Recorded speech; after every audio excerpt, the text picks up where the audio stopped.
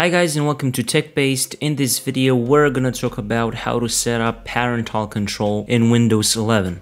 In this video I'm gonna show you the program Wondershare Famisafe, which is a really cool program that can help you monitor all the activity of your child's computer or phone. Through this software you're gonna have activity report, app blocker, screen time, browser history, web filter, and smart schedule. So basically you're gonna be able to control all the activity of your child's phone or computer. As I've said, doesn't matter if it's iOS, Android, Windows, or Mac OS. So of course, first of all, go in the description down below, enter in that link, download the Famisafe application on your computer, and of course you're gonna have to install it on your phone, because from your phone you're gonna control and you are gonna set the rules for your kid's Windows or Mac OS computer. And of course you're gonna have to create an account and set up some passwords or pins in order to be able to secure the application. So for example, as you see, I have the app opened here. If your child wants to close the app and clicks on quit Famisafe, is going to be required to enter the password, and only after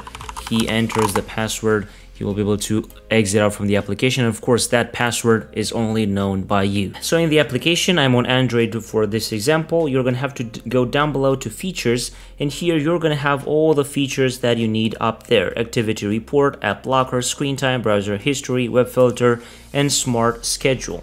Of course, activity report, here you're going to be able to see what your child does on the computer. And in the app blocker section, you're going to have all the apps that are installed on that computer. And by checking the slider, you can block a certain application.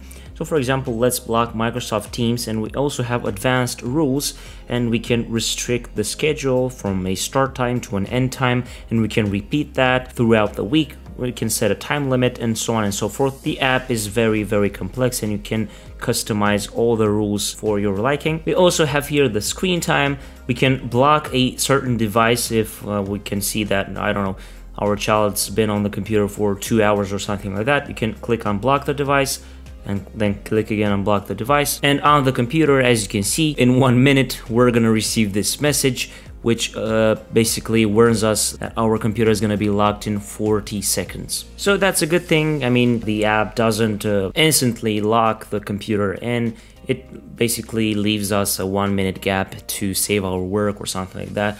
That's really good. In the app, we can also set a screen time limit that we can of course customize later on and so on. So now we're gonna wait to see what's gonna happen after those seconds. So as you can see, today's time is over now. Please come back tomorrow so we can only shut down our computer if we want, as you can see here. In the app, we also can have access to the browser history. We have a web filter which will automatically filter websites that are in a certain category. As you can see, violence, adult, discordant content, inappropriate, and also other stuff. We can block all of those. And of course, as you can see down here, we have the list of categories that are allowed.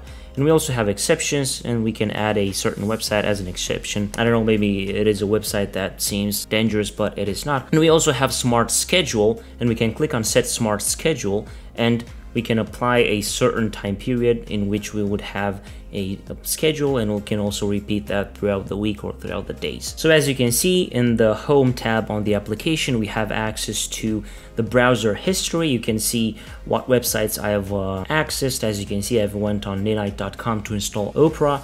And if we go to activity report, we have here some activities that we've done here, which is really good. We can follow everything that our child does, and this is really interesting. Of course, I'm not gonna go in depth with this application. I've showed you the main features of it, and you can check it out for yourself. You're gonna have the necessary links down below in the description, and you can check out the app for yourself. So this was Wondershare Famisafe and how to set up a parental control Windows 11. Of course, it works on Windows 7, Windows 10, Mac OS, as I've said, Android and iOS, so you don't have to worry about that. So I'm hoping this video was useful. Don't forget to leave a like down below if it was, and also subscribe to the TechBased channel with the notification bell activated so that you won't miss any future uploads like this one.